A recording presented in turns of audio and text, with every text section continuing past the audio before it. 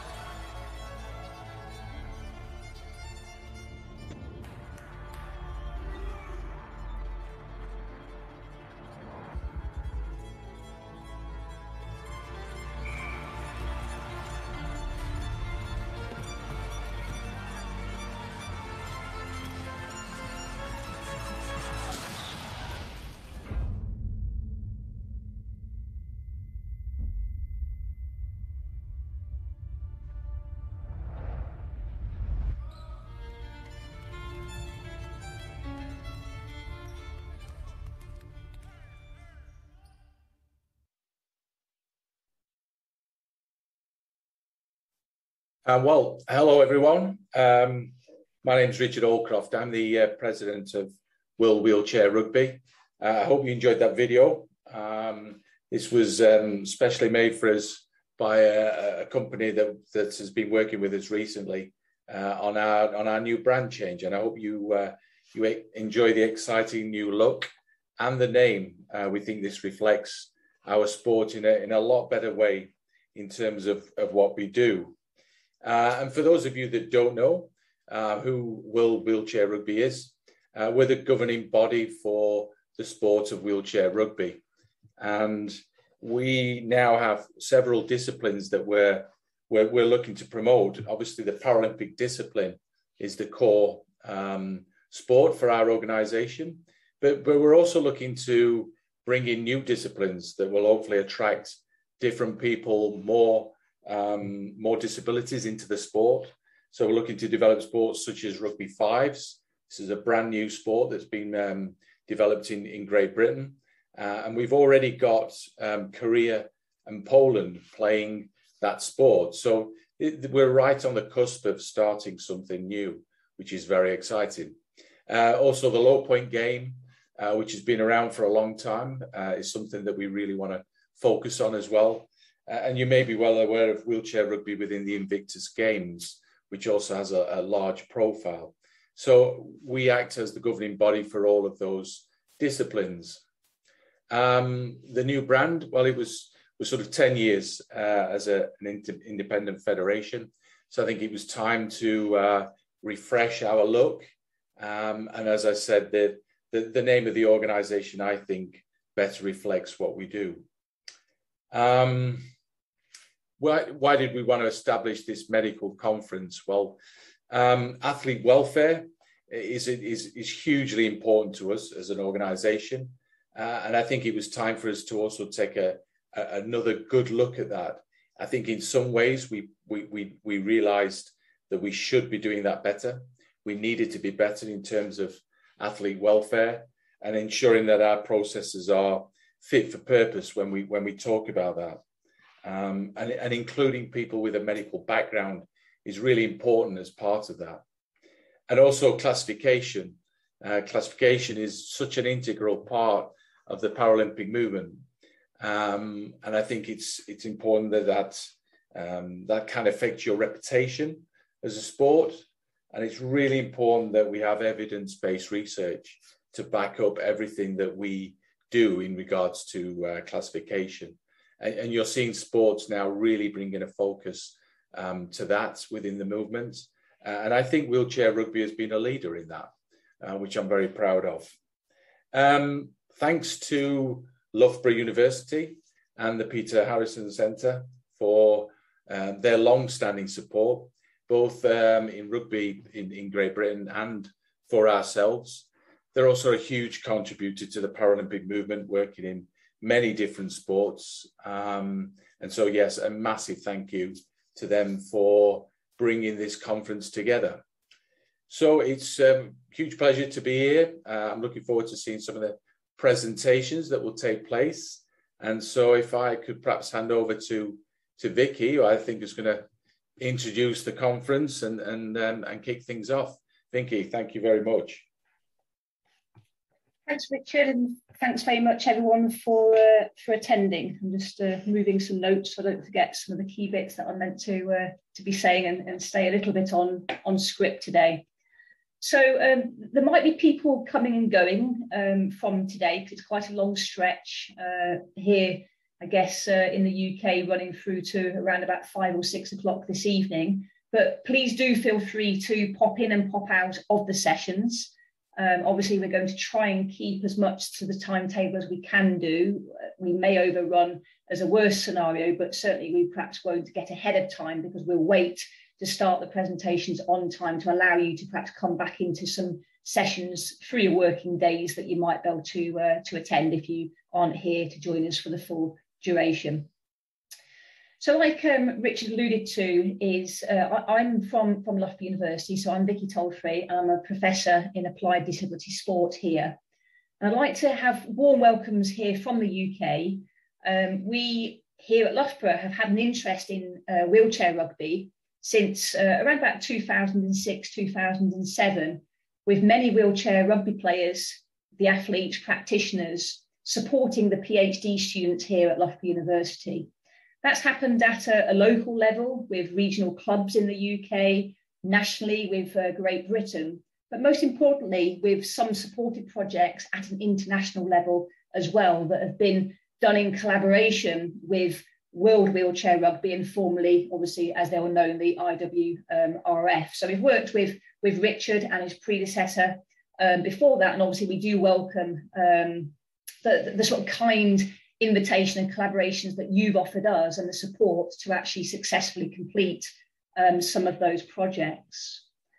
That brings me to Dr. Viola Altman, because she was one of these key people that really embarked on this international aspect of some of our research here at Loughborough University, where some key projects within classification, as one of those ones which Richard alluded to, with Dr. Barry Mason as a postdoc here, formerly at Loughborough University, where we worked on a key project that was international.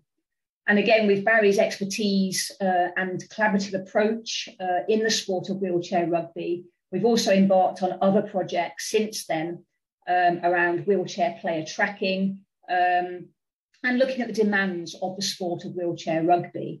And again, that's where Richard's alluding to in terms of that athlete's well-being and the welfare aspect of trying to disseminate and share that knowledge has been at the prime of our research here at Loughborough University, where we do want to disseminate that globally as well as nationally to obviously have successes from a Great Britain level, but more importantly, to look at the health and well-being of wheelchair rugby players.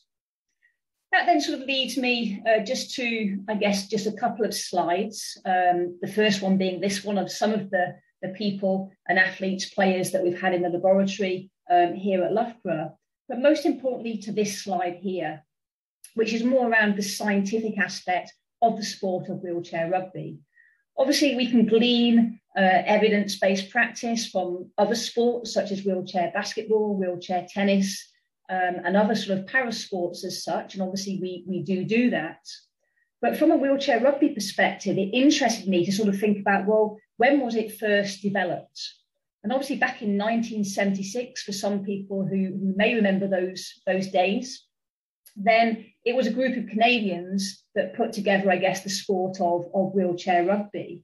But interestingly, whilst sport was being played in terms of wheelchair rugby, it wasn't until 1996 that there was a demonstration event at the Atlanta Paralympic Games. And I was actually fortunate that was my first Paralympic Games that I attended, but that was actually with wheelchair rugby. But I did manage to get a glimpse of seeing high performance sports in the rugby arena with the athletes who went to that event. within the same sort of context of in the sort of late 90s, that's when specifically some research emerged on the sport of wheelchair rugby. And this figure here shows that sort of gradual increase where there's researchers globally, because the flags on the screen that I share with you are the key lead authors. So I might have missed, obviously, some of the nations at a global level who have actually done work within wheelchair rugby. And we also need to bear in mind that this is a very scientific search looking at a database which, for the non-academics in the audience, is PubMed. So it's where the academics publish their scientific research for it to be peer-reviewed and published. Obviously, it's important to publish work, but using the platform that we have done with Richard, Steve, and his colleagues is that we work with WWR around the translation of this research. What does it mean to practice? What does it mean to the medics, the classifiers, the athlete players themselves, the strength and conditioning coaches? That's the important piece that we want to be capturing out of the scientific research. So whilst obviously we've got people globally with this interest, and like I say, on this PubMed search, we're finding just above 150 scientific research papers, and they're increasing. And there's pockets of people still working in areas and got longevity within working within wheelchair rugby sports. What that sort of leads me to really is how we got to this point today. I've been working with Steve, a chairperson, as well as Richard, the president from WWR, and indeed Viola and some classifiers, and Ken, who's going to be joining us a little bit later as a chairperson for today. He may well be on the call already as the key medic. But the key aspect that I want to be saying is that we put together the speakers for today around connections that we have here within the sport of wheelchair rugby. I thought it was important that we capitalised on a Paralympic year, so obviously we've used the time to our advantage, but it all was a discussion quite late really, where I went to Richard and Steve and just said, let's do it, let's put on an educational event online and let's bring together an audience to learn about what has already been done within the sport of wheelchair rugby. So some of the people, if I say from a nice point of view, are people that have been there, done it, and they've got quite a big history of working within para sports. And some of the names on this list that we've brought together today are people who are finding their feet within the domain of the sport of wheelchair rugby. And hopefully the future's there for them to be learning and doing more research in that particular area. So like I mentioned, it's quite a select list. And the purpose of that was because I wanted to make this event run this year and be successful. What I've been discussing with Ken, with Richard, with Steve and Viola and Sven as sort of like the organising committee, and I thank them for today's event, is how can we further the knowledge and invite the audience to participate in this event in future years. So that's something that we can have an ongoing discussion and wrap up at the end of today's session. So speakers, I won't sort of mention them by name here, but obviously I do thank you for coming and presenting your work and your interest within the wheelchair rugby domain today. And obviously we will briefly just introduce you before you embark on your presentations later on today. And like I say, it is targeted, but it's no way means that's where we're going to be going forward. We'd like to perhaps run a specific event on a topic by the membership and feedback from today's session as well. So we welcome your feedback of how this has run as well. So on that note, so I'm conscious of time, is I'm going to stop sharing my screen and pass over to Sven just to take care of the first upload, but obviously it's me that's going to be doing the introduction. So let me just stop sharing my screen and get past the technology piece and just pass over to Sven and Viola, and then I can do some introductions.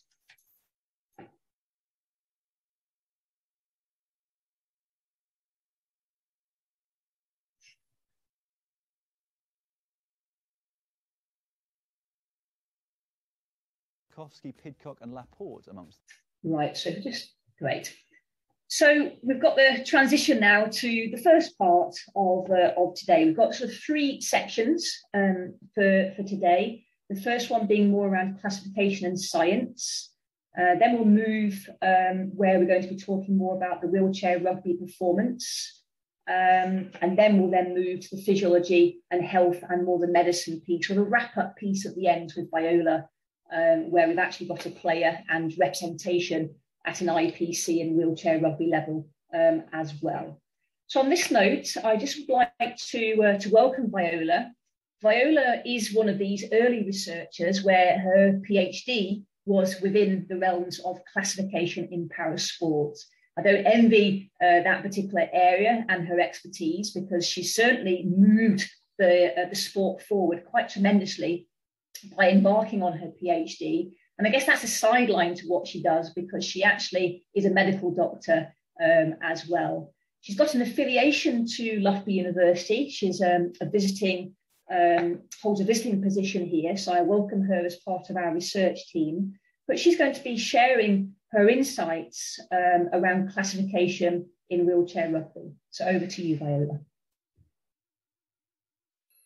And sorry, we've done a video because she's got a bit of noise in her house, but she will be able to answer some questions. My name is Viola Altman, and I'm one of the wheelchair rugby classifiers, and I work for Everyday Life in the rehab center Klimmendaal in Arnhem, the Netherlands. I would like to invite you in the movement lab of Klimmendaal in Arnhem, which is the hotspot for classification research. A lot of classification research nowadays for wheelchair rugby takes place in this movement lab. I am happy to contribute to the first ever conference on science and sports medicine of World Wheelchair Rugby. In this presentation, I'm going to tell you everything about the development of classification in your sport. Unfortunately, I cannot make it live at this session, but I will be live at the final session as a roundup. So keep your questions in mind and I will try and answer them. To start off my presentation, I feel the urge to go back to the grassroots of classification. Classification is not so rare, and as a matter of fact, we do it in everyday life. After I've specified what we do in everyday life for classification, I'll continue with classification in Paralympic sports with a focus on wheelchair rugby. After that, I'll introduce you to the principles of evidence-based classification, and not only because this is the way IPC wants us to develop, but also because I truly believe that developing evidence-based classification is the way to make classification just as professional as your own sport. After that, it all may seem a little bit theoretical and a bit boring, but as a matter of fact, it is not. If we all cooperate in developing evidence-based classification and use the outcomes to improve your sport, it can make your sport so much better and can make classification so much better. Therefore, I'll show you the results of the research that has been done so far, and I will also show you how you can use the outcomes to improve your sport to make it more attractive and to perform even better. After that, I'll give you a sneak preview of the research that we're currently doing, without the outcomes of course, but then you know what's going on and in which way we will develop in future. To show you why we do classification, I have an example. In the slide you can see a 10-year-old girl running a 100-meter sprint against Usain Bolt. Now you all know who's going to win this race. It's undoubtedly Usain Bolt. However, that does not determine who of the two is the best athlete, because the girl is a girl and not a boy, and she is still very young, and maybe in future she will win more golden medals than Usain Bolt ever did, so she might be the best athlete. Now you can see that performance is determined not only by who's the best athlete, but also by age and age-related maturity, by gender, by equipment, by training, by experience, and the only thing we want to know is who is the best athlete, and he or she should win the gold medal in the end. Because the outcome of the race between Usain Bolt and the girl is not very exciting to watch and is also not very exciting for both athletes, we classify these athletes. Performance is determined by many factors, and we try to neutralize some of these factors to make competition exciting and fair. You can see that performance can also be determined by equipment, and ideally every athlete has the same access to equipment, so that equipment will not determine who's going to win the competition. So now we know that we do classification to level out the impact of some factors on the outcome of the competition. And then you think some classifications may be easy, like the classification between men and women. But it never is, because there's always someone who does not really fit into the system. An important example is Caster Semenya. She's a very good runner and has always known herself to be female. But when she was tested, because some people thought she looked rather male-like, she was found to have XY chromosome and high levels of testosterone. She suffered from a rare medical condition in which she cannot use that testosterone. So if you have testosterone and you cannot use it in any body cell, then can you compete as a male or as a female athlete? The answer to that question is up till today unknown. So you can see that even in things that are seemingly simple like male and female classification, there are difficulties putting some athletes in the right place. Another difficult issue in classification is fairness versus competition. And I can show you this with an example of children. We typically classify children based on age. So we put them in age groups based on their year of birth. But you can imagine that a child that was born on December 31st has much more commonality with a child born on January the 1st of the next year of birth than with a child that was born in the same year of birth on January the 1st. Now we could make that more fair to make age categories in months or even days, but then there would be no competition and everyone wins a gold medal. And that's also not fun to watch and not fun to do. So we have to make classes that are large enough to have competition, but small enough to get fair competition. And that's always a bit of an issue. There is even evidence to support that children who are born between January and June have a significantly higher chance to become elite athletes than children who are born between July and December. And even though we know it, we still maintain those classes of 1 year of birth to guarantee a good competition. In Paralympic sports, we also have a goal in classification, and that is to minimize the impact of impairment on the outcome of competition. So this time we do not classify gender, we do not classify age, we classify impairment. I have an example, and that example is Riley Bett, an athlete we all know. On the top photo, you can see Riley Bett when he was 14 or 16 years of age. He was not well trained, he was rather chubby, and he had no experience at all. Yet he was classified as 3.5, which at that time seemed to be a rather high class because his performance did not resemble the average athlete in that 3.5 class. However, in the years after he was introduced to the sport, he developed tremendously. He developed his muscles, he had age-related maturation, which also helped in the development of his muscles. He learned to know the game much better. He learned to know his capabilities much better. He got used to using a wheelchair in which he was not used previously. And his coach knew how to coach him. So his performance increased tremendously, and he's the best athlete the world has ever known in wheelchair rugby. However, his classification stays the same because his impairment has not changed. He has limb deficiencies, and those limb deficiencies are still the same. So his classification stays the same, although his performance is totally different. So based on performance, you cannot determine what the class of an athlete should be, because so many other aspects determine performance. So classification should only be based on impairment and the impact of impairment on the performance, but not on performance in itself. Now there's another problem in classification in Paralympic sports, and especially in team sports, because to make a team you need enough athletes, and because every impairment type is different and every impairment severity is different, you have to group athletes and put athletes with different impairment types into the same group. An example shown on this slide is Riley Bett versus Lars Mertens.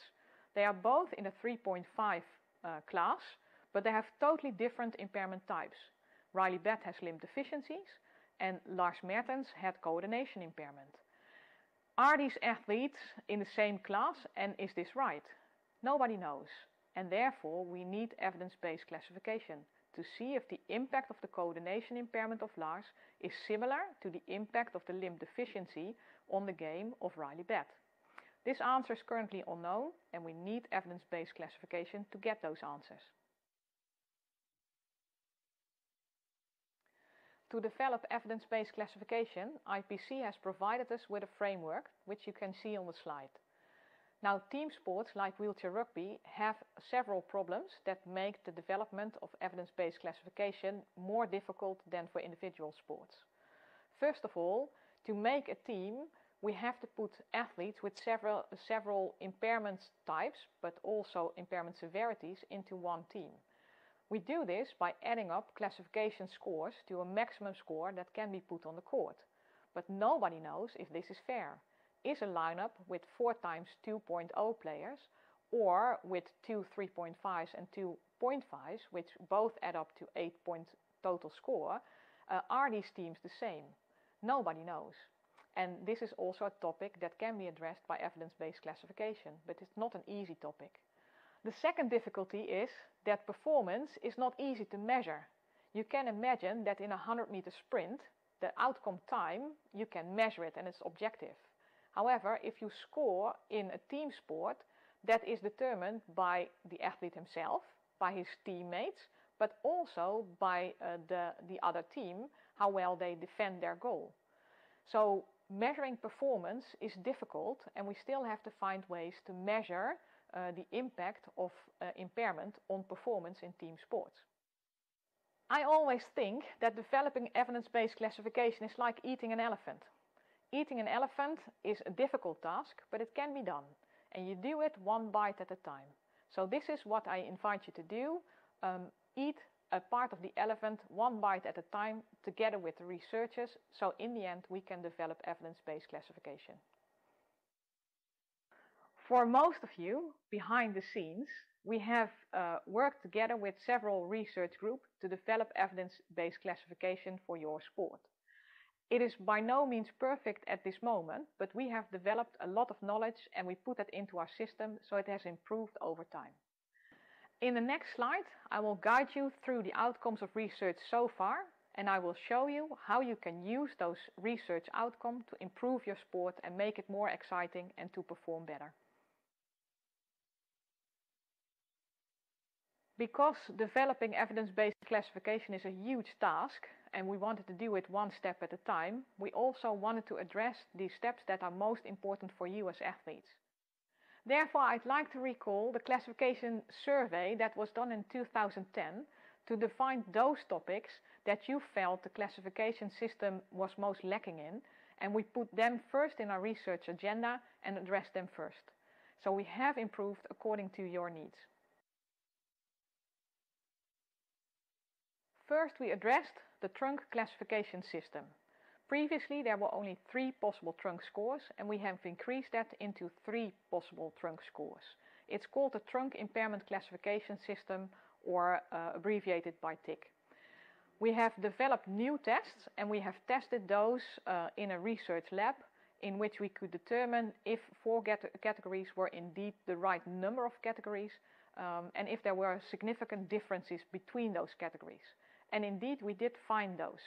The differences we found were that athletes with TIC score 0 had significantly less trunk muscle strength than athletes in the other TIC categories, and also they could not sit unsupported.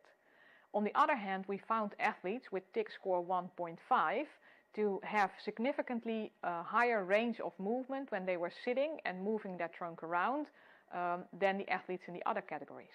By doing this research, we know now that the measures you do for trunk impairment are valid against research standards. Much more important for your sport is the impact of that trunk impairment on your ability to perform.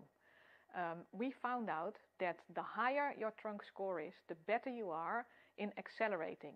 So the velocity is higher in the first 2 to 3 meters, but after that, arm impairment seemed to be more important than trunk impairment.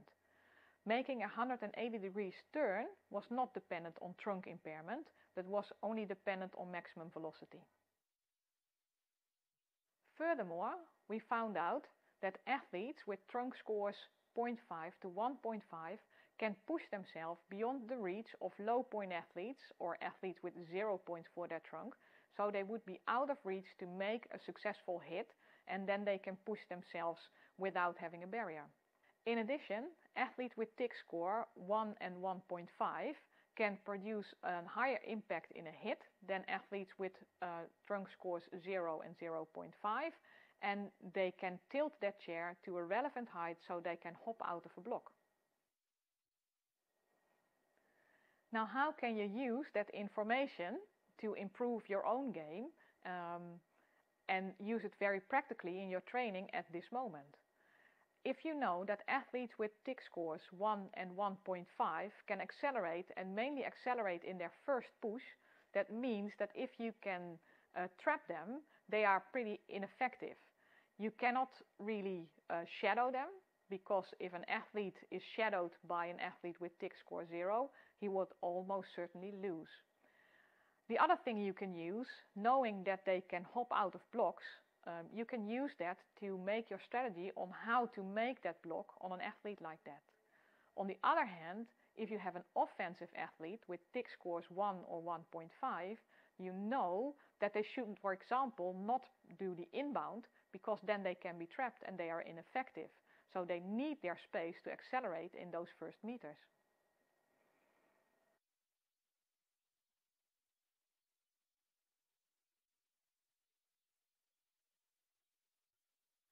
Our next project for research was to test the impact of arm strength impairment on performance in wheelchair rugby. First, we developed strength tests, which you can see on the slides. So we developed tests for elbow flexion and extension, shoulder flexion and extension, and a pull and a push isometrically in a wheelchair. We know through research that athletes who compete in wheelchair rugby and who have impairment in strength in their arms, in the lower classes of wheelchair rugby, they have significant less strength than able-bodied persons. On the other hand, we also tested female athletes and compared those, and those were able-bodied female volunteers, and they had 40 to 50% less strength than able-bodied male volunteers, which is an important finding.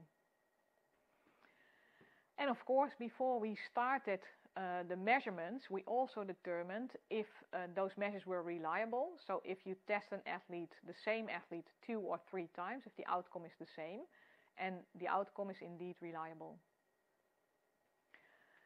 When we tested the differences between athletes of several classes, the 0.5, the 1, the 1.5 and the 2-point arm scores, we found significant differences in the classes between several of the strength impairment tests. So elbow flexion, elbow extension, shoulder flexion and shoulder extension, and also in the isometrical push, which makes those tests valid when related to lab-oriented tests.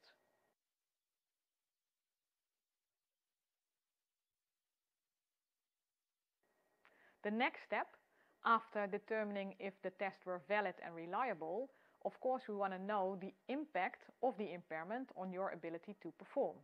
We indeed found that athletes with more strength impairment in their arms had more difficulties in performing a 10-meter sprint, so they were slower. And that impact was larger in a 10-meter sprint than in a 2 to 3 meter sprint, which fits with the previous outcomes of trunk impairment. Trunk impairment is more important in the first 2 to 3 meters, and arm impairment is more important from 2 to 10 meters.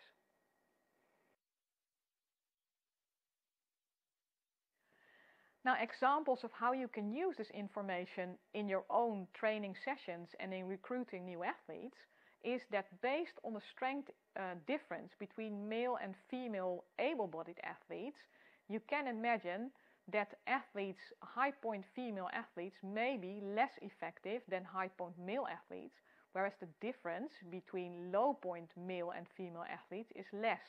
Yet you get the same deduction of your maximum point score from 8.0 on the court for high point and low point female athletes. So if you want to recruit female athletes in your team, I think we have reasons to believe that a low point female athlete is more effective than a high point female athlete.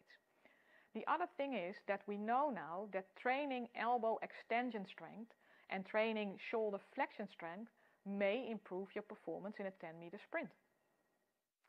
After the outcomes of the research that was already finished, I'm going to introduce you to research that is currently being done partially in my research center.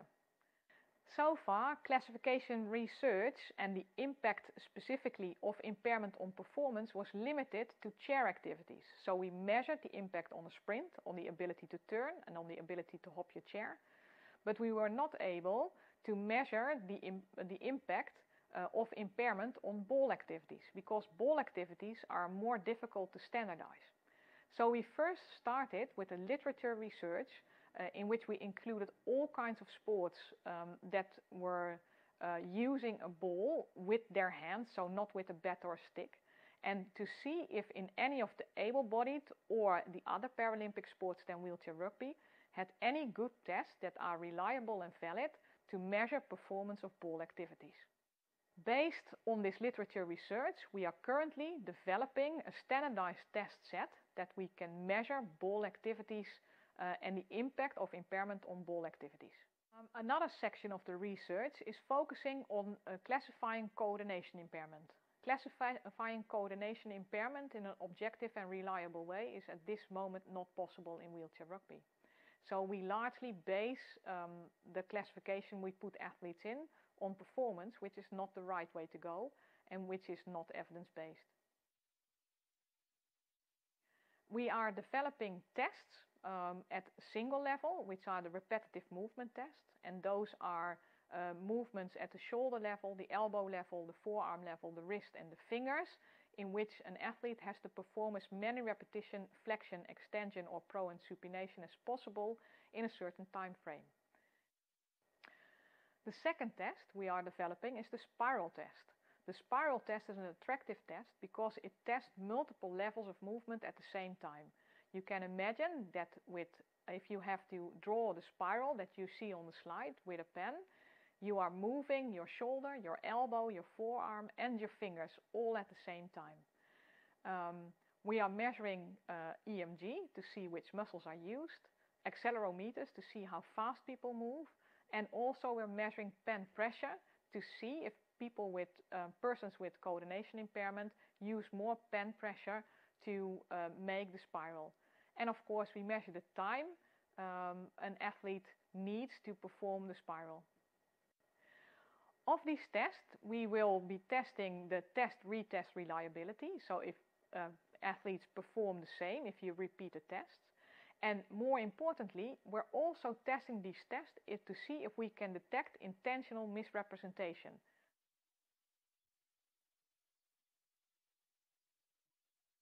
Getting back to the schedule of evidence-based classification, if we can combine the outcomes of impairment testing and coordination impairment with objective measures for ball activities, we can determine the number of classes that is needed, minimum impairment and the borderlines of those classes for coordination impairment, and classification of coordination impairment will be more fair and more transparent. So now you can see we're well on the way with eating the elephant and developing evidence-based classification. But we do need your help. We need the help of all the coaches and all the athletes, because you are the persons to help us with research and to determine the outcomes. We also need the help of World Wheelchair Rugby. Although the research center where I work, Klimmendaal in Arnhem, the Netherlands, offers tremendous opportunities to perform research in classification in wheelchair rugby, and we have a good cooperation with the Peter Harrison Center for Disability Sport, we still need more support. So please feel free to add sponsorship to what we're already doing. Thank you all for listening, and I can imagine there will be many questions. Please feel free to ask your question after this presentation or to ask it at the end of the day in the roundup session.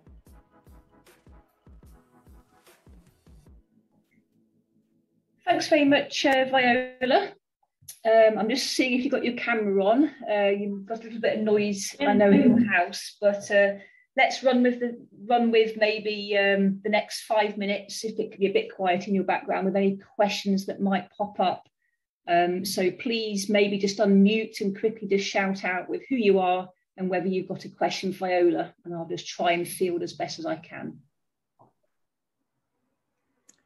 I have a question. This is Deborah Bowditch in Cardiff.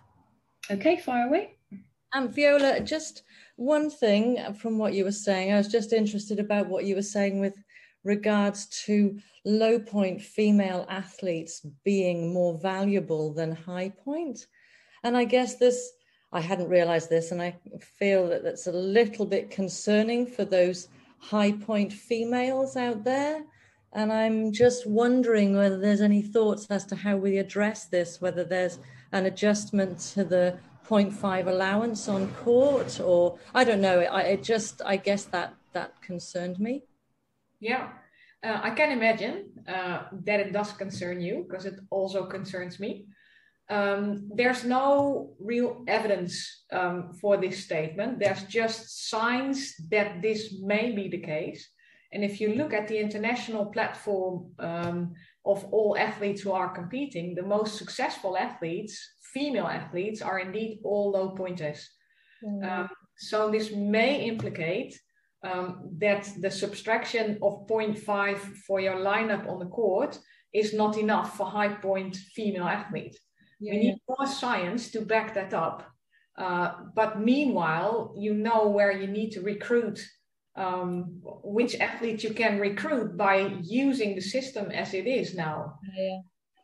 We found some important information, I think, that the difference in strength, in arm strength, between men and women, and those who are able-bodied men and women, is 40 to 50%, which is just as much as the difference in arm muscle strength between able-bodied volunteer males and male low-point athletes.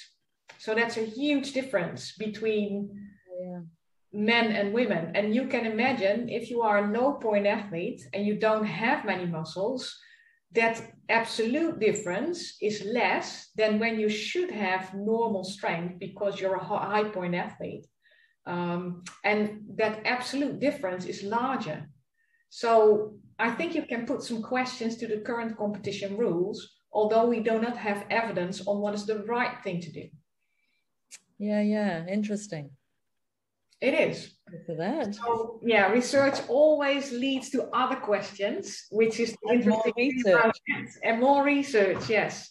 But we will try and do the first things first. Yeah, cool. Thank you for that.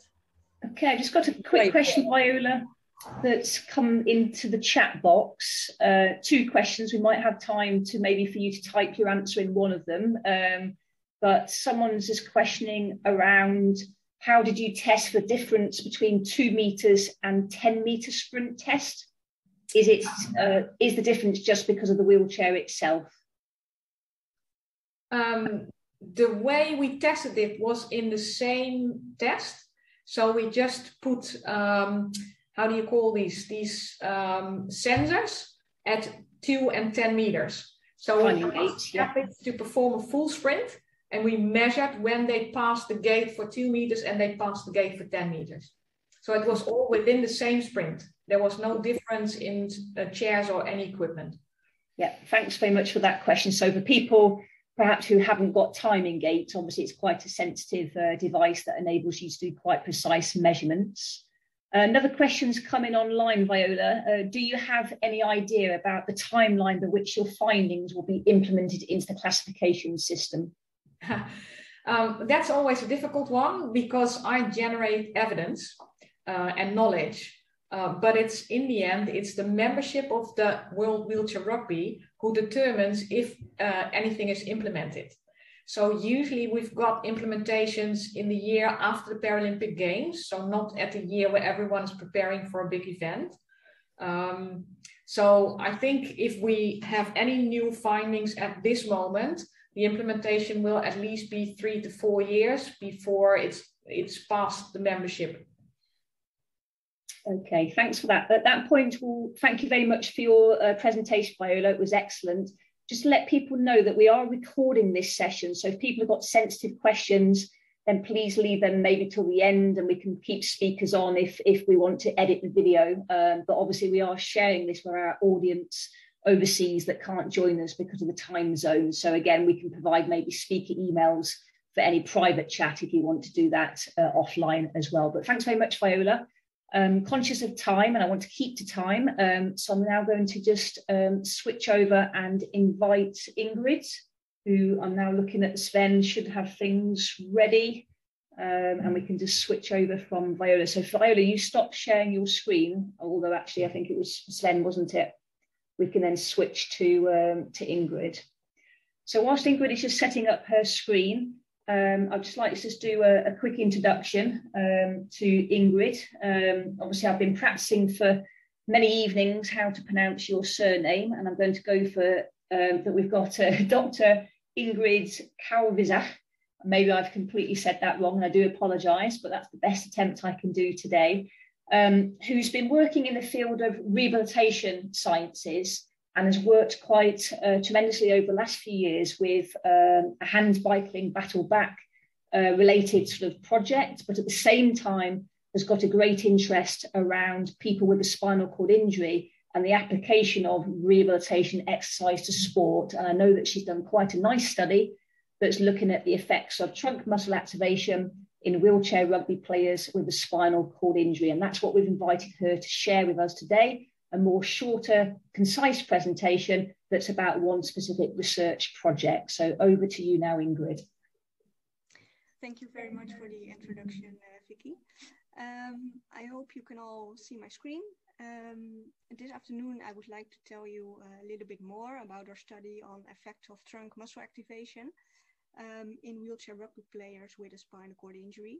We conducted the study at REA, the Rehabilitation Center in Amsterdam, together with the VU University in Amsterdam.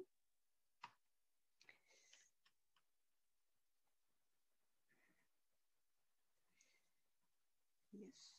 Okay, when we consider athletes, wheelchair rugby athletes with a cervical spinal cord injury, there are several consequences that might impact wheelchair rugby performance. The first one is, of course, motor function, so the impaired motor function under the lesion level, which results in an impaired trunk stability, but also an impaired arm strength. Of course, there's also the loss of sensory function under the lesion level. And the third one is the loss of sympathetic innervation under the lesion level. And that impacts organs. So for example, the maximum heart rate. So when you perform sports activities, your heart rate will not rise to as high as you would expect. And also the blood vessels are affected. So there is less vasoconstriction under the lesion level, which results in venous pooling of the blood in the legs and the abdomen. And therefore the blood pressure is also quite low. And well, in rehabilitation, we use electrical stimulation. And that is an external activation of the muscles. So we use electrodes on the muscles for patients with a spinal cord injury. On the left, for example, you can see a patient with a very high cervical lesion, and he uses electrical stimulation of the arm muscles, which allow him to perform arm crank exercise.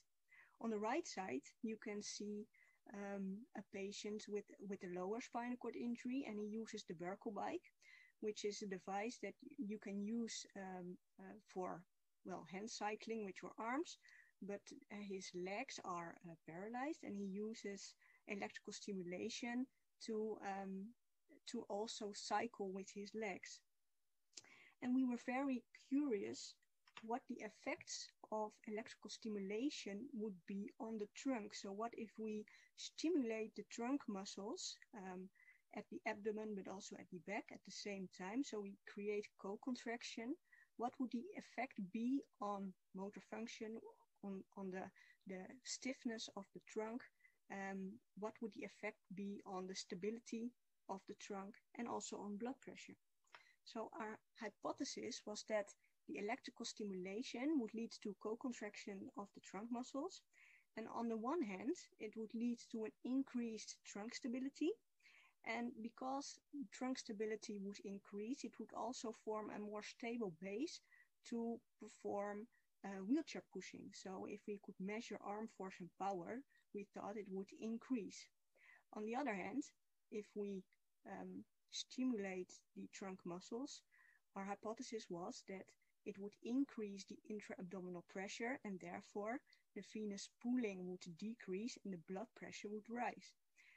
And our final hypothesis was that this all together would result in a better wheelchair rugby performance. So all these components were tested during our study, and we included 11 Dutch elite wheelchair rugby athletes, all with a cervical spinal cord injury. And first we assessed the trunk stability. So we let them perform a reaching test, and they had to reach in several directions, so forward with both arms, lateral and diagonal. And we measured the reaching distance, and of course we let them do the reaching with and without electrical stimulation of the trunk. And if we see the results, we see that in total, when we compare electrical stimulation with without electrical stimulation, we can see that the reaching distance is larger with electrical stimulation. So they really had to make the movement in a controlled manner. So they had to reach and go back to the original position without falling forward. And we can see that the distance is larger when we applied electrical stimulation. And you can also see that this difference is mainly due to the diagonal direction of the dominant arm. So the athletes were really better at performing diagonal reaching with the dominant arm, 33% higher reaching distance with electrical stimulation. So the stability of the trunk improved with electrical stimulation. Then we wanted to measure arm force and power. So we measured that with the Biodex ergometer.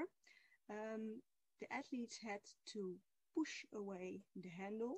They had 6 attempts per arm, and we tested the dominant and the dominant arm, and we measured peak force and peak power. And of course, again, we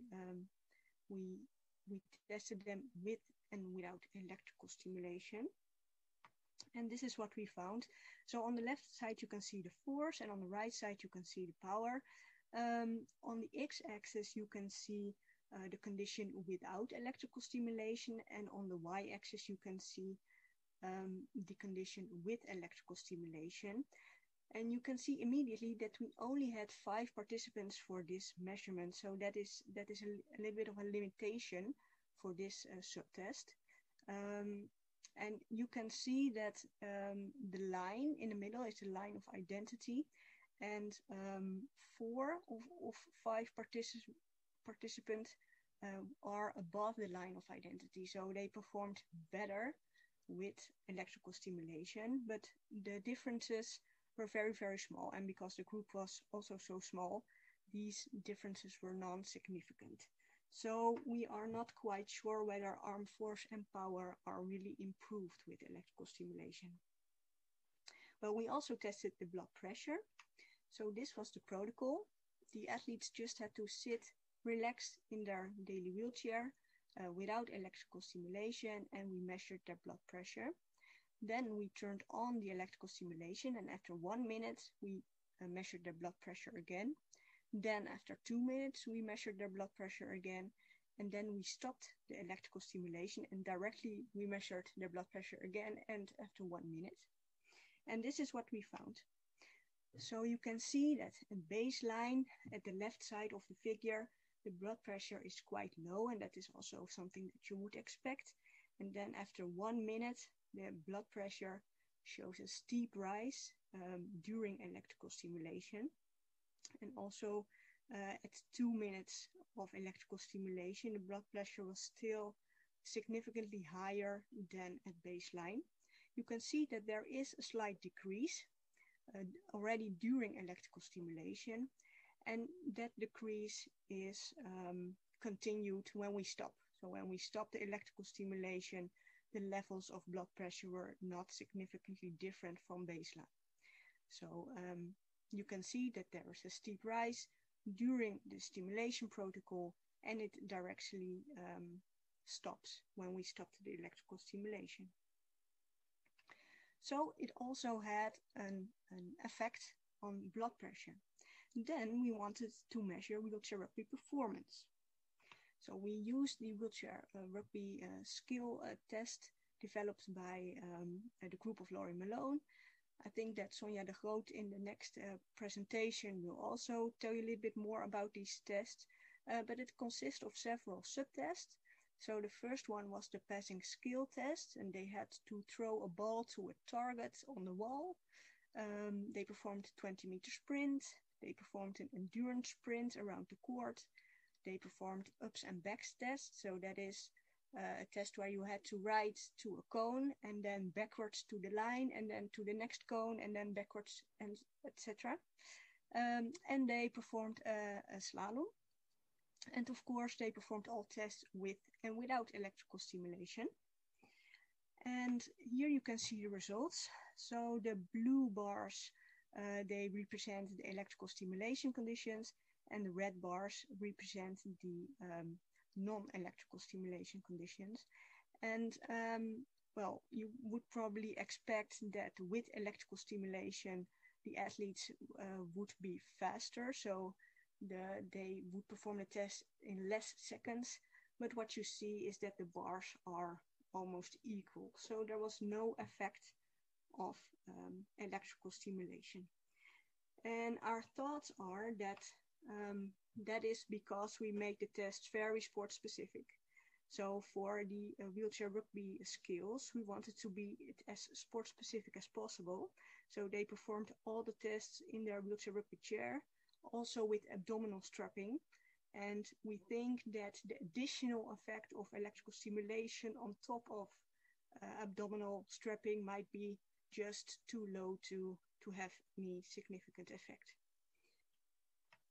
So in conclusion, we found several effects of electrical stimulation on the trunk. We found that the trunk was more stable, and we found a rise in blood pressure.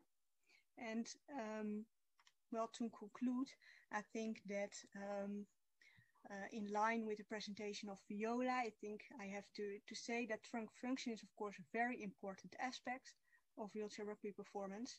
And we found during our study that electrical stimulation enhances trunk stability and blood pressure in wheelchair rugby athletes. And although we did not study this directly, I think this also highlights the importance of a stable trunk, which you can also achieve with abdominal binding.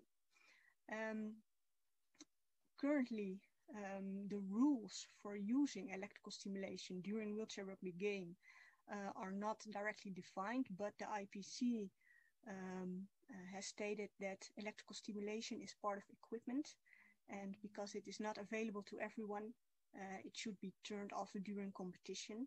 But we are very curious how this could lead to, well, new promising effects for rehabilitation and daily life purposes in patients with spinal cord injury. Thank you very much. Thanks very much, Ingrid. Just conscious of time, we've had two questions that have come in during your presentation. The first one is, are these results published somewhere? And if I answer that one myself, then I think you've published this paper, haven't you?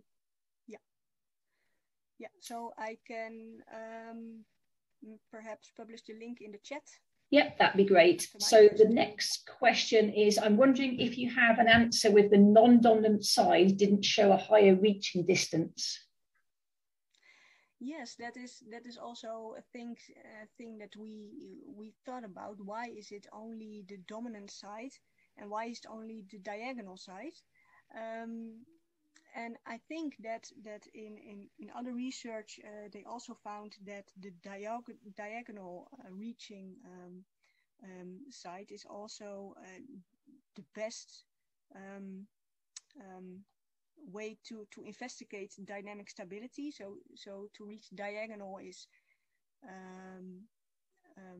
more sensitive to differences in dynamic stability.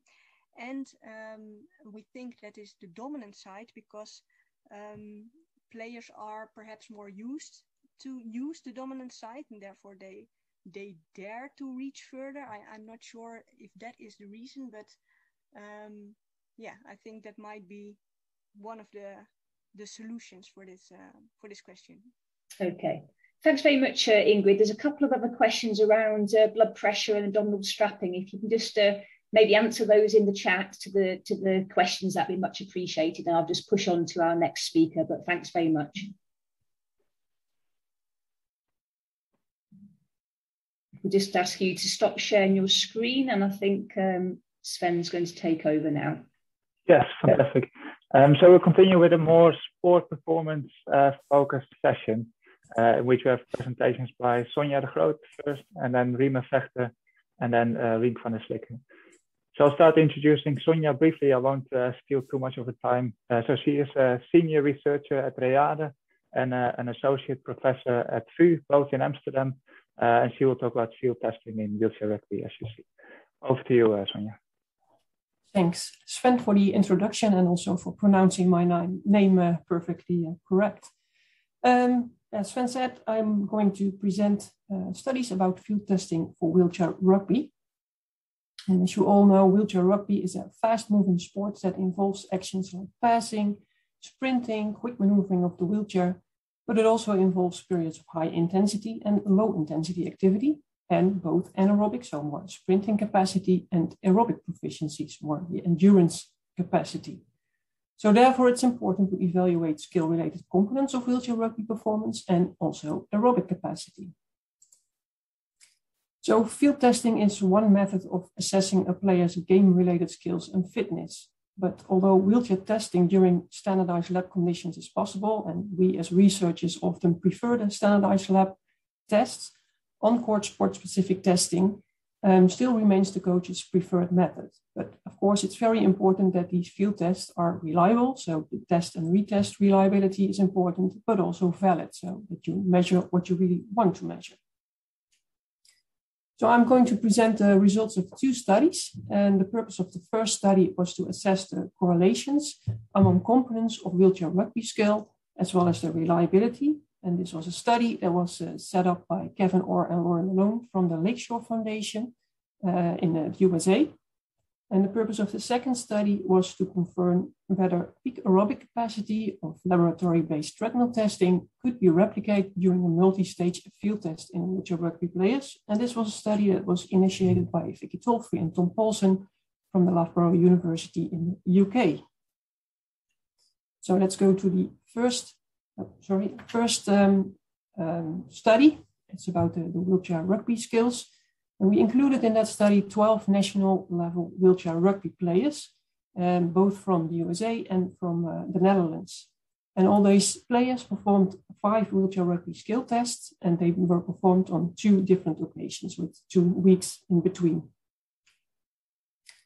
So the first test was a 20-meter sprint test. So there was a sprint from a stationary position through 20 meters, and they had to perform those three times, and the average score was the final score. They also performed a long sprint. So it's a sprint from stationary position, starting at half court. They have to go around cones at baseline, down to the other end of the court, and they had to finish at half court. They had to perform 3 trials clockwise and also 3 trials counterclockwise. And the average score was calculated for each direction, so clockwise and counterclockwise. Then the third test was the up and back test. That was, you can see that here in this figure. They had to start from, again, a stationary position at baseline and then sprint to each of those 7 lines. And they had to pass 2 wheels over each line, then reverse direction back to the baseline. And the time stops after the final baseline crossing. Because it is quite a tough test to do, they only had to perform this once. Fourth test was the passing test. They had to throw the ball at the target from 3 positions. You can see that here in this picture. from left, straight, and a right position, and at two distances, so the long distance and the shorter distance. So the right and left passes were from 1.83 meters from the center and using the hand on the respective side. And the distance, so the long and short distance, were not completely the same for the low class and the high class. Low class had to throw or bump the ball from around 3 meters and 4.5 meters, and the high class from 4.5 meters and from around 6 meters. You had to throw the ball 5 times from each location, and the score was according to the location on the target hit. So you can see here the target, and if you hit the center, then you get 3 points, around the center 2 points, and further away 1 point.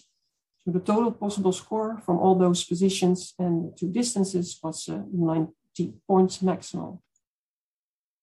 And the last test, the 5th test, was a slalom test. So again, they had to start from a stationary position at baseline on the left side of the cones, and then they weaved through these 7 cones measured 1.22 meters apart. And there were trials with the ball and also trials without the ball, and also starting from both sides, so the right and the left sides of these cones. And for each cone hit, 1 second was added to the time, and when they had to perform with the ball must be dribbled every 10 seconds, and if a violation occurs, then 5 seconds was added to their final time. So let's have a look at the results for first the correlation. So what's the relationship among those components of the wheelchair rugby skill test? Then you can see here the ball passing, and this is the relationship of ball passing with these other tests, so the sprint, long sprint, and slalom. And what you can see here is a moderate correlation. I mean, if you have a correlation of 1, then that means that there is a perfect fit. So there's a one-on-one relationship with these 2 tests. So this is a moderate correlation with the ball passing and these more speed-based tests. However, if you look at the speed-based tests, so sprint, long sprint, clockwise, counterclockwise, and slalom, you can see that there are high correlations among these tests. For example, long sprint clockwise and counterclockwise, it's almost a perfect correlation. So if people score high on one test, they score high on the other test as well, which is visible in this graph. You can see here on the x-axis the average time of the sprint test, the first test occasion, and the average time of the slalom with ball. At the first test occasion, and all the dots are the participants. And you can see those who are slow on the sprint test are also slow on the slalom test, and on the other way around, if you're fast on one test, then you're also fast on the other test. If you look at the reliability of these wheelchair rugby skill tests in these 12 athletes, then you can see on average the scores are quite similar between the first test occasion and the second test occasion. And also the intra-class correlation that says something about reliability. And again, that if it's a 1, then it's a perfect reliability. These scores are also very high for all these tests. And if you have an example of the sprint test, so on the x-axis, you see now the sprint test at the first test occasion, and on the y-axis, the sprint test outcome on the second test occasion. And here are all the participants again, and you can see that if the dot is on that line, then you have exactly the same time for the sprint test on the first and the second test occasion. You can see almost all those participants are on that line or almost on that line, except for these 3 that are who are a bit faster on the second test, but still quite the same. If we go to the second study, then we included also more about the aerobic capacity. We included 60 national level wheelchair rugby players, both in the UK and in the Netherlands. And they had to perform 2 tests. One was the laboratory speed-based treadmill exercise test, which you can see here in the left picture. And they had to starting speed of 1.4 to 2.9 meters per second, was based on their classification, and also the increments differed between classifications. Could be between 0.2 and 0.4 meter per second every minute. And you can see here the modified multi-stage field test that was performed on a wooden sprung floor, which you can see on the picture in the middle. And here on the right, you see the multi-stage field test. They had to push over 80 meters in a figure of 8, as you can see. Start speed was 1.8 meters per second, and every minute it was increased by 0.1 meter per second, and it was prompted by an audio beep. So like a shuttle run test, they had to go faster and faster every minute. And this test was also terminated if the participant could not reach the target line on 2 consecutive occasions, so despite strong verbal encouragements. And during both tests, we measured the oxygen uptake with the gas analysis system. And after the test, we analyzed the peak oxygen uptake. So this is a very large table with a lot of values, but I'll guide you through this table. These are the 16 participants. They have a different classification, as you can see, different age and body mass. But these 2 columns are most interesting. It's the peak oxygen uptake measured in the lab and the peak oxygen uptake during the field test. And you can see on average, it's a similar value for the peak oxygen uptake, 1.84 versus 1.81. And our conclusion was also that the group average values are interchangeable. So it's a good outcome. However, if we looked at the data at the level of the individual athlete, then it suggests that the individual results are not interchangeable. So for some individuals, that was the same, almost the same, or completely the same in these 2. But there were also individuals that had quite a different peak oxygen uptake during the lab and the field test.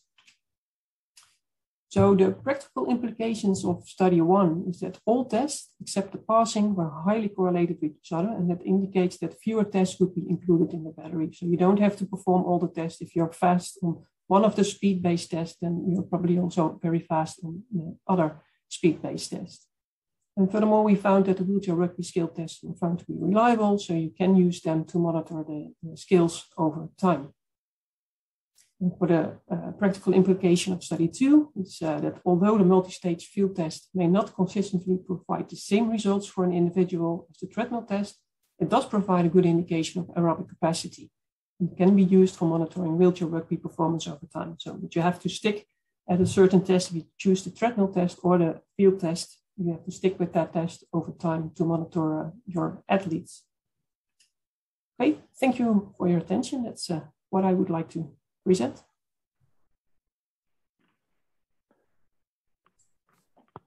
Thank you, Sonja. That was great. I'll just wait for some questions to come in the chat. Maybe I can start with a short one. So you said study 1, you said there were quite some high correlations between some of the tests. When you would be a practitioner and you had indeed limited time to test your athletes, based on your experience in the testing process, could you recommend a set of tests, or could you say anything about that, how you could truncate the test battery? Yeah, that's of course also dependent on what you as a practitioner would like to know, because the test, the sprint and also the long sprint and the slalom were really highly correlated. So you can imagine that the sprint, it's less time consuming than, for example, the long sprint. Then you choose that one. And I can also imagine that you would like to see what they can do with the ball. So like the slalom with ball would be interesting as well, of course, as well as the passing, because that was not really related to the speed-based test. Mm-hmm. So I would pick those ones. Yeah, great. I'll just start then with a question from Claudio Pred. He asked, what is the ICC for the stage test? Is there any information on that? The ICC of this, the field test, the multi-stage field test for the aerobic capacity, that was high as well. So, but on a group level, the outcome was very reliable between the field test and the lab test. However, if we looked at an individual level, we can show the results also from the paper, because that was a quite sophisticated statistics, which I didn't want to present here. Yeah. But then the day-to-day variability between of an individual, that is lower than the variability between those 2 tests. So for an individual, at an individual level, we would pick one of the 2 and not both. But it's still quite good, the reliability at a group level. Yeah, okay, that's great. And then a question from Jens Saubier. Do you believe that ball activities and chair activities are able to correlate with each other? If it's ball activities like the passing, so without moving the chair, I think that's a different component of wheelchair rugby skill than also involving just maneuvering and sprinting, etc. So, but for example, if you look at the slalom, then you also need, if it's with the ball, you also have to dribble. Then it seems to be well correlated to only slalom without the ball. So that's, if it's combined, then it's still mostly the speed-based that's the most important component. But if you're just looking at the passing, then it's a different test. Yeah. So it doesn't have to be really correlated to the speed-based test. Yeah. No, that's great. Thanks. I see there's one question left from Anne Hart or Anne Hart. But if you could answer that in the chat, then we can move on with the next speaker. And the next speaker is Riemer Vechter. So he's an associate professor at UMCG in Groningen, and is also a visiting fellow at Loughborough University. And he will present on sprint performance and asymmetries in wheelchair rugby. So over to you, Riemer. Thanks, Sven, and thanks, Vicky, for inviting me to this symposium. And yes, indeed, today I will tell you about a specific example of lab-based tests that I think are relevant for wheelchair rugby. But before I do that, please let me say greetings from Groningen. That's where I work. I lead a wheelchair propulsion lab as a human movement scientist in the University Medical Center of Groningen. And we do a lot with the rehabilitation of wheelchair users, but also nowadays much with Paralympic sports. And starting with this presentation, I look back a little to see when we actually started collaborating with the Peter Harrison Center. And I think it was back in 2013 that I first visited the old lab, and we started using the ergometer and the measurement wheels to see if biomechanical analyses for wheelchair rugby players are useful. And since then, we have done multiple experiments where we measured athletes on these strange kind of equipment far from the field in a lab. And I hope to convince you that doing these things actually can be very useful, not only for science, but also for wheelchair rugby performance. So let me first try to do a very brief explanation of an ergometer and measures of power output. So if you place a person in a wheelchair on such a device, the rollers are capable of not only measuring your velocity, so how fast you go or how fast you accelerate, but are also able to measure something about your force production, which comes in a measure named power output. And that power output, I think, is very important in addition to those descriptions of speed or acceleration. And the one thing that I'll explain today is the usefulness of looking at both limbs at the same time. So if you look at the left side and the right side at the same time on an ergometer, you will see how a person is symmetrical or asymmetrical. And in actuality, from all our measurements, a person never does the same thing at both sides at the same time. You always do a little bit more on the left or a little bit more on the right. But on average, that usually averages out, and you go in a straight line if you want. The ergometer is very special in that it can do something different, because if we ask you to do a full out sprint, you won't think about the differences you have in your left and in your right hand. You'll just go all out and you'll find out the differences afterwards. And in these two pictures, you can see two examples. And in the above, you see a person that is a relatively quick high point player that finishes a court distance sprint in about 7.6 seconds, with his fastest hand being the purple, the upper one.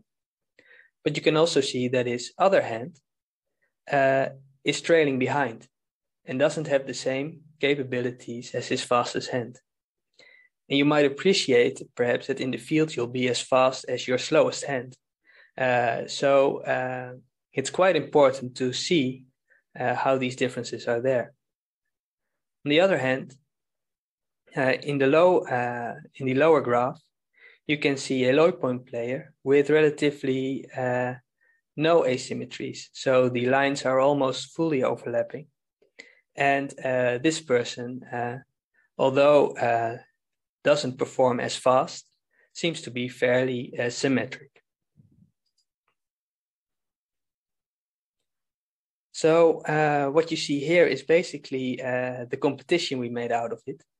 So we measured everybody on the ergometer, and we have them all do a sprint. And we took the distance as the outcome and made a full sprint. So that's the 28 meter of court distance you have. And you will see the photo finished of the fastest player when he arrives. So in the upper red ball here is the fastest, and he finishes first. And here you can see where the rest of the players are at that point.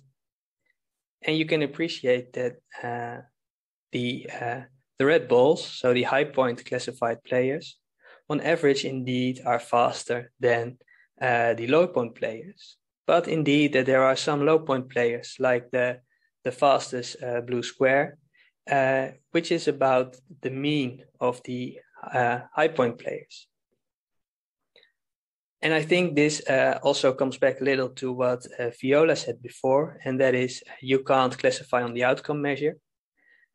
So it's not that based on these kind of results, you would say your classification should be different, but it does help you to think about how come this low point player is as fast as he or she is. And is that training? Is that skill? Is there something else going on? And I think this already gives some very interesting data. In addition, we did something else. And that is, this graph shows the fastest hand. So when the fastest hand of the upper person was at the finish, then we stopped this whole picture. But we can then measure the differences in how much your slowest hand has trailed behind. So how many meters are you slower with your slowest hand? We can put that also in a graph. And there I think we were most surprised in the amount of asymmetry some of the players had. So it's a bit perhaps of a strange way to say how you measure asymmetry. But here, if you can remember, on a 28 meters court, there is a person that has a 6 meters difference between both limbs. So I think that very much shows the effect, the functional effect of that asymmetry. It means that you're almost 25% slower with your slowest hand. And what you also can see is that those asymmetries are much more profound with the high point players. And I think that is probably also because that was reason for their classification as it is, or for their, but if you see it like this, it suddenly becomes much more interesting to see how you can address that. And that, of course, is a difficult question. It might be addressed to training or positioning in a chair. Perhaps some of the physiotherapists can work with this. But knowing these kind of measures, I think, are very relevant to see if you can improve that on-court performance. Just to reiterate, if you have a bimanual task like wheelchair propulsion, you'll never do the same left and right, but it will average out. What we also did was have some of the 3D kinematic analyses of a positioning in the chair. And what you could see for some of these is that also the positioning was kind of asymmetric from the start. So just to explain, what you see is from the front, a person's thorax, its scapulus, its shoulder blades, the arms and the wheels, and you can see that the trunk is nice in the middle for this symmetrical athlete, but this asymmetrical athlete here is already positioned to the side and under an angle, and expecting asymmetry from this position might already not be, well, what you actually expect. And I'm always thinking this person, probably some you can't change, but might not have been able to get him a little bit more to the left, and would that not already be useful, for instance. So this is a very short, explicit example of doing lab work and seeing how that is useful for thinking about the performance of athletes. Actually, we've made these lab tests even more intricate. And well, Simon Briley is not presenting here today, but he's one of the PhDs at the Peter Harrison Center that has continued a lot of this work and has done a lot of the biomechanics of these performances. And he's actually written some very nice papers already, and he's almost finished. So I think that already came out of this kind of work, and it's very, shows the potential. And actually, currently in the Netherlands, we are also kind of copying the approach from the Peter Harrison Center, and we currently try to do the same in our Dutch wheel power project. And there we have developed a new kind of a type of ergometer, currently also in Vicky's lab. And we hope to do these kind of tests in a much more systematic way over the season and see how we can support the athletes this way in improving their power on the field. So that was, I think, what I wanted to tell you. I hope you found this a nice example of a biomechanical approach to improving performance. And if there's any questions, I'm happy to answer them. Thanks. Thank you, Riemer. That's really interesting. Again, I just wait for some questions to come in through the chat. I'm sure they will come. I just got a question from Peter van Leeuwen. Is it also possible that fitting asymmetric already is an adaptation of the asymmetry present in the arms or the arm movement? Yes, I think that could very much be the case. So indeed, yes, I thanks for that comment. Yes, you'll have asymmetries. Most of us will have them anyway to a certain extent, and you'll probably find a way to address them as good as possible. And indeed, it might that positioning that I told you about was a functional adaptation. So yeah, that might be worthwhile to investigate actually. Yeah. Nice. And then the next question is from Lukas Jankowski. Have you done research into people with symmetric limb deficiencies? Have to think a bit about what is actually meant by a symmetric limb deficiency. Perhaps, Lucas, if you are willing to, you can put your speaker on and maybe explain yourself further. My question was about research using an ergometer, but with people having asymmetric limb deficiencies. For example, different amputation in the, for example, right hand and the left hand. For example, if the right hand has no deficiencies, but the left arm is above elbow amputation. Have you done research on such athletes, for example? No, actually, I have not done much research on those very explicit asymmetries, but I think our approach would very well fit to measure those, and that would be very interesting, actually. Yes. Thank you for your answer. That's great. I'm just, I see that there are many questions coming in for you, Riemer. I'm just conscious of time. So if you are okay to answer those in the chat, then we can move on with the next speaker. If For you're sure. okay to unshare your screen. Yes. Okay. Thank you very much. Thanks a lot. Okay. So the next speaker is Rink van der Slikke. He is a researcher at the Hague University in The Hague, and he's also a visiting fellow at Loughborough University. And he will talk about individualized support or sport performance support for wheelchair rugby athletes. Over to you, Rink. Okay, thank you very much, and thanks for the invitation. Indeed, my presentation will be about the application of science in wheelchair sports, so bringing it to sports practice, and hopefully empower athletes and coaches as well to apply the scientific knowledge in their daily routine. Yeah. I started working in wheelchair sports about 8 years ago with a PhD in about developing a method using inertial sensors to measure wheelchair mobility performance. So the speed, the travel distance, the number of pushes, turns left and right, all kinds of stuff like that. And actually to measure it on the field, so not compared to what Remer described before, not in the lab, but to see what they are doing in training and match situations. And that ended up in this thesis, and of course I was very pleased with it.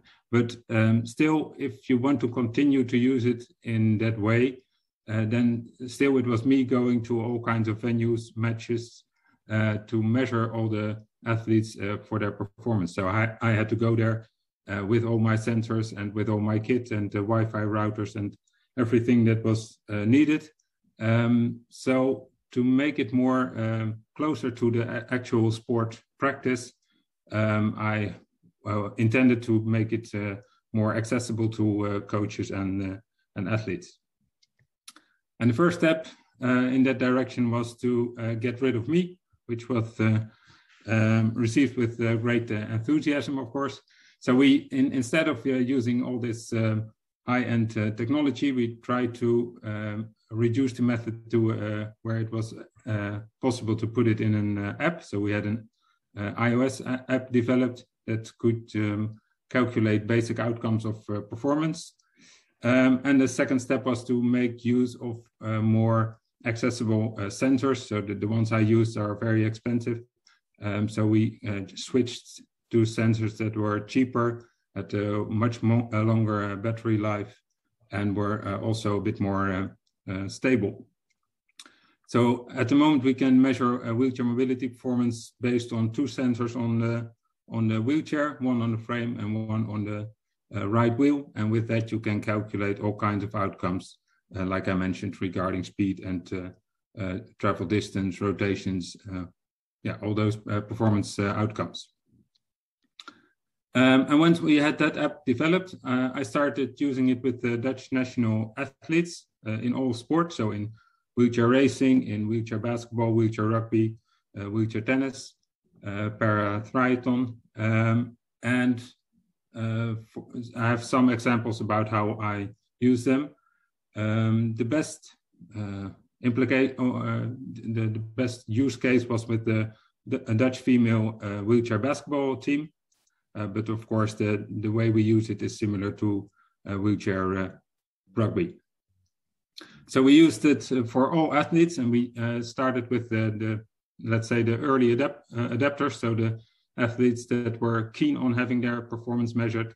And once they started using it, we tried to get each more players engaged, finally up to all players were using their own performance. And during the last, say, 8 months, we have about 1,000 measurements of wheelchair training sessions or wheelchair practice matches. We haven't measured during a tournament yet in this configuration, but we hope to do that in near future. But of course, there weren't a lot of matches played during the last year, except for the Paralympics itself. So we have a lot of data, data from all the players, and they were able to measure their own performance as well as providing me the overall data of their measurements. And well, we can say it leads to success because the female Dutch team won the gold medal. Apparently, it's not the only way to success. I discovered because in wheelchair rugby it were the English that won the gold medal. But hopefully, supporting the athletes in this way can at least add to success or add to keeping that success. If we have a look at team data, so if I measure in a more scientific way, I can have a look at the different outcomes. For example, the intensity, which is a rough estimate of how intense of the power of the player. And you can see that during the training sessions, which are on top each time, and then below that is the match, the average of the match situations. If we look at 600 training sessions or 600 measurements, about 530 training sessions and about 65 measurement of match situations, then you see that overall a training session is quite similar to the average match performance. If we look at intensity, if we look at the time they spent in certain speed zones, you can see, for example, that during a match there's a bit more time in driving backwards, more than there is in a training session. And also for rotational speed, you can see it's quite similar for overall if we have a look at all the players. But of course, sport isn't based on the average. If you want to train each individual athlete optimally, you need to know how they perform on an individual level. So if we have a look at the same graphs, but for an individual player, then you can see that, for example, if we look at the upper two bars, then intensity and the time spent in certain speed zones indeed is similar for the 5 matches that were measured compared to the 50 training sessions. But if you have a look at rotational speed, there is quite some difference for this specific player.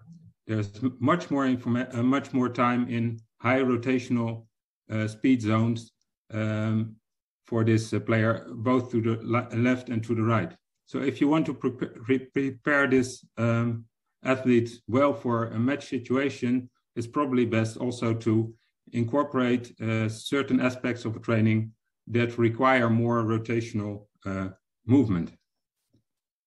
So that's what we concluded. And of course, this is just an example. I can't show you all the data because the coach of the Dutch wheelchair basketball athlete team will not be happy if I show you all the specific data. But just to give you an example, if you have a look at individual player data, then you can see that the patterns might differ, whereas on group level, you might conclude that it's all more or less alike, whether or not you play training or a match, have a match measurement.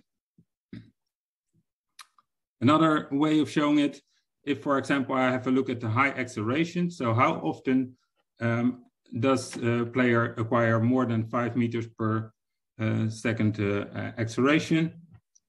And we have here on the y-axis the match situation, and on the x-axis the training sessions. And then you see that overall there's quite a nice relationship between the ones that have more higher intensity occasions, both in training and in match sessions. But if we split them by athletes, you see that, well, there are quite a lot of athletes that have way higher number of high intensity movements during match play than they have during a training session. So again, on group level, it might be more or less the same. But if you have a look at individual athletes, there are quite some differences. And that is, of course, relevant information if you want to optimize the training situation. If we have a look at this athlete with the dashed line, not the dotted, but the dashed, then you can see, well, I have the 55 training sessions with an average of 42 high acceleration occasions. And during a match, it is about nearly 80 times. And you can also have a look at, well, which training sessions were similar to the match. So you can also have a look at, because you have all the measurements, you can kind of look at where the specific training situations occurred that were more match-like than all the training sessions together. One other brief example. So that's what I described before was if you follow each athlete during training and match sessions, but you can also use the same type of method for individual occasional measurements. So for this example, we had one wheelchair rugby player, and the technician was trying to find out what was the best seat height for this particular player. So this here he did a sprint test, 20-meter sprint test in his wheelchair like it was. And then he adjusted the seat height. And if you do that for this player, you can see that, well, the first 2-3 pushes are quite similar, but then you see that due to the increased seat height, he uses more trunk flexion. Apparently this athlete was able to do that given his classification. And you see that there is a bit more acceleration in each push than with the lower seat height.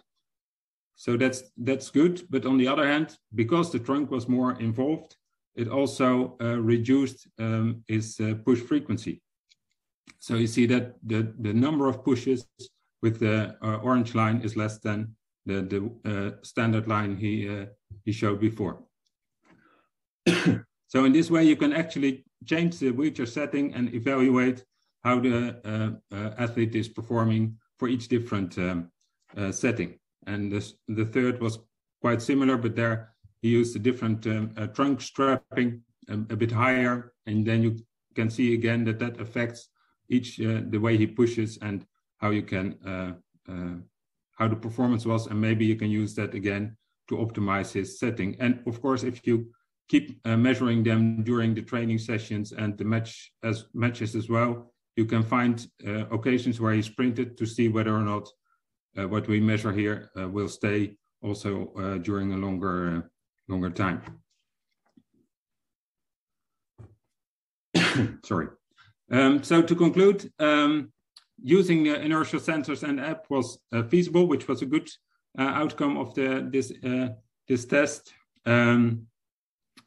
And it could be used for individual optimizations, both from a training perspective, but also for optimizing wheelchair settings. And of course, since I only have data of one team, it's hard to show you all the details because that's wouldn't be right to the coach and athlete. But hopefully in future we will have measurements of multiple teams, and then we can kind of show more detailed data about the performances. Okay, that was my presentation.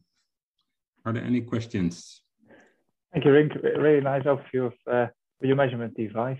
There are already a few questions in the chat.